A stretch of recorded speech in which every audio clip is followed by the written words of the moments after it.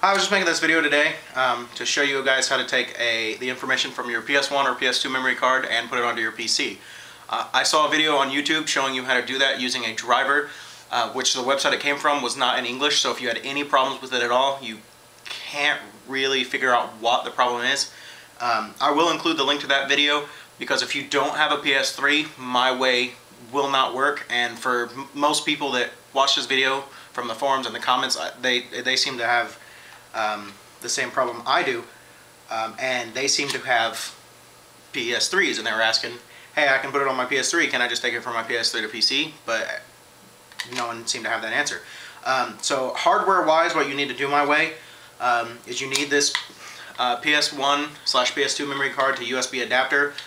It's often called the PS2 to PS3 adapter. You can Google it or Bing it, whatever you want to do. It's really easy to find. I got mine for under $10, so it's not that expensive. You plug your memory card into that, and then you just plug that into your PS3. Now the second thing that we're going to be using as a medium to take the information that you're going to put on your PS3 onto your PC is any device that has a USB attachment. I'm actually using a Samsung phone, and it works very well. I've also tested other devices like this really old Nokia phone that is garbage. You can actually get one of these for under $10 as well. That works too. The cameras work. I'm not sure if an iPod works because I do not have one. You plug that in as well. This is going to take 1 second to turn it into a storage device because I have to do that with my phone. And we're good. Now if we look at our PS3, if you don't already have an internal memory card created, you can just click create one and you can make it either PS or PS2. At this point it doesn't really matter that much, so you can just make it whatever. I already have one, so I don't really need to do that. You will see the memory card that you just plugged in. It's usually named memory card, and it has PlayStation in brackets or just PS in brackets. You should see your save files just like you would if you were looking at a PlayStation. It's got that little pixelated look. You can copy it to your internal memory card. Once again, you can create a new one from this stage as well, but I'm just going to put mine over there. And this isn't just copying it, it's actually converting it into a file that the PS3 can read, which is the problem we're having because the PS3 format doesn't work well with any other device. Now, once it's on the internal memory card, you can go to your file from there and you can hit copy again, and if you look, my phone is now a memory card. So I can put it onto my phone and it copies onto my phone. So now I'm done with the PlayStation. I can unplug both devices and I can now move to my PC.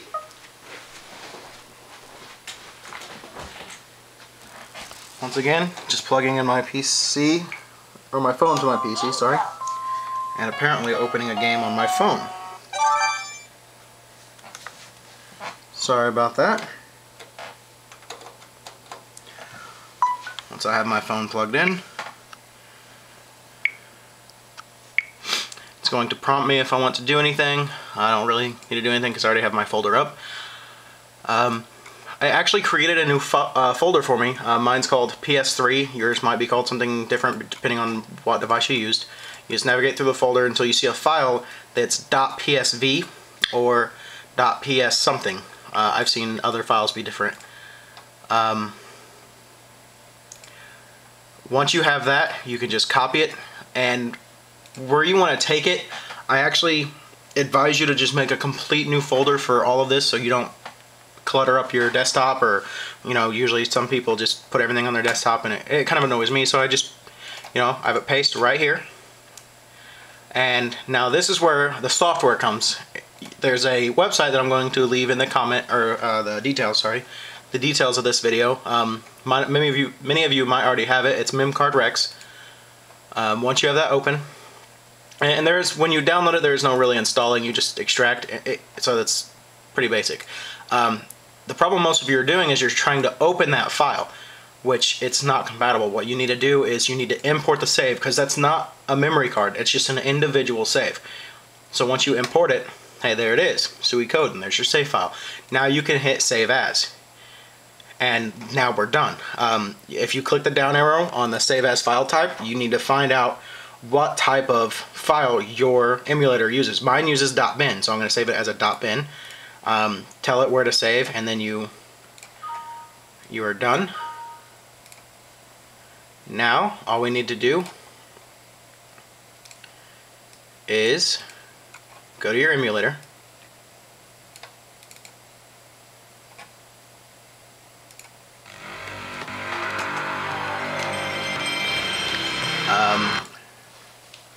go to your configuration. However, mine, I just go straight to config, then memory cards. Yours might be a little bit different, but anyway, under slot 1, wherever you put that file, mine is .bin, so wherever you put it, I just name mine Suikoden because that's the only reason I'm using this. You can name yours PS1 memory card 1, PS1 memory card 8, doesn't really matter. You just open that as your memory card. You hit apply, I hit cancel, sorry about that. And under memory cards, you should see the game file. Now, to make sure, to make sure that actually works, I'm actually just going to start the game. Because there is a wrong way to do this, and it will see it as a file, but it won't let you load the game. And if you have that problem, try to just start from step 1, because that means you messed a step up.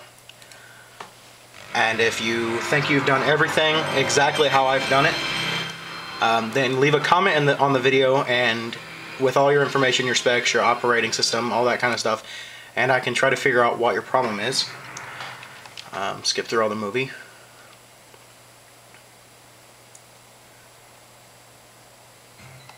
And hit continue game. It sees my file. Now it will take you, even if you've done it wrong, it will take you this far, but right when you hit load file and you hit load on any game, it'll freeze at this loading file and say error loading, and in some games it just puts you back to the main screen. This game just puts you back to the memory card selector. But anyway, if you've done it all correctly, it should take you to various other loading screens, or whatever your game does. And there's the game.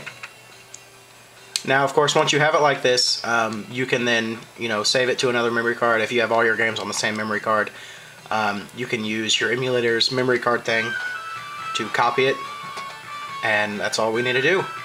Once again, if you have any questions, or if there's further explaining on what you need, just leave a comment and I will check it out.